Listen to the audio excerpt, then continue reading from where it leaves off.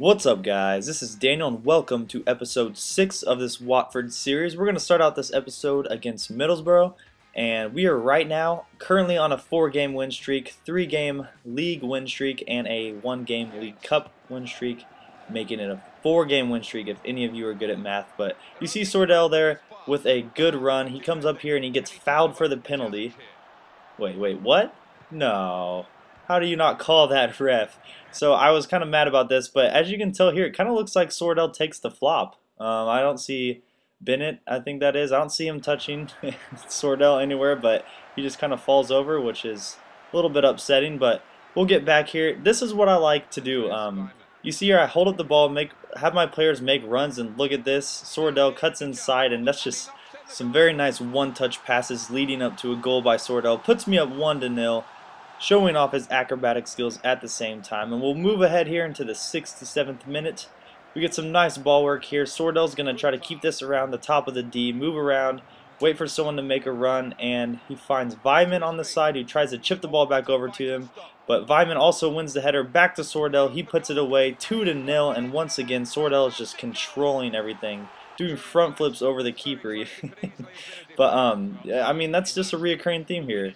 You know, Sordell comes away, gives us the win. But guys, we'll move on here, and I'm going to try to do something new here. I'm going to go to my youth academy and go to a scouting network, and I'm going to hire Lewis Smallwood. So quite the last name there, but I'm going to hire him. And what I've heard is that if you place a scout into the country that they are from, typically they do a better job of scouting, which would, I guess, kind of make sense in real life.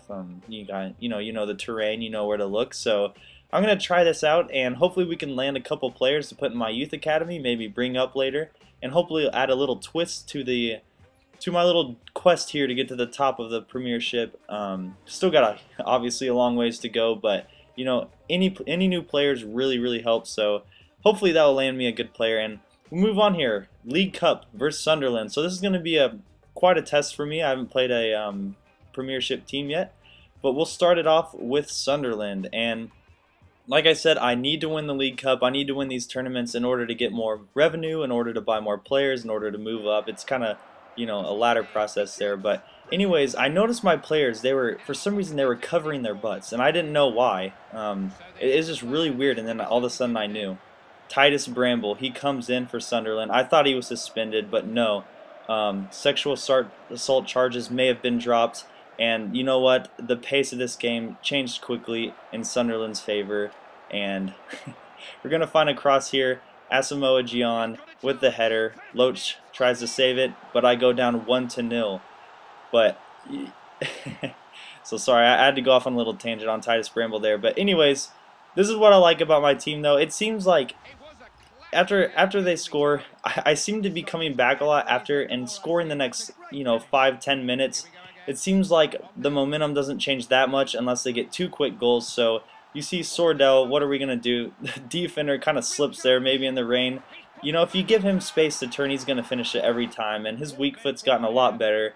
Puts it at a draw as we stand here, but 58th minute, Asamoah Gyan again finds his way to the penalty spot, hits it home, and that puts me down 2-1, and that is what ended the game. So that's a big hit to me. You know what?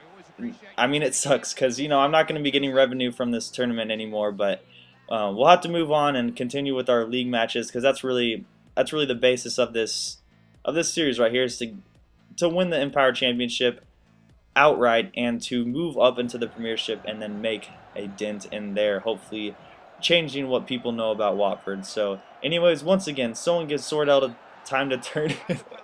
He just goes flying. What's this? I believe I can fly. I believe I can touch the sky. Enough! Okay, sorry, I had to do that.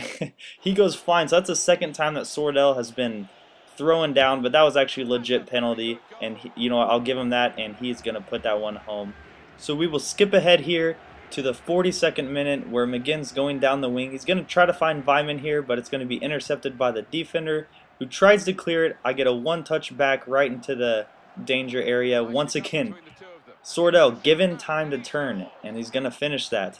Puts me up 2-0, and once again here. I don't know what it is, but I feel like the teams are gunning for Sordell. Third time he gets tackled.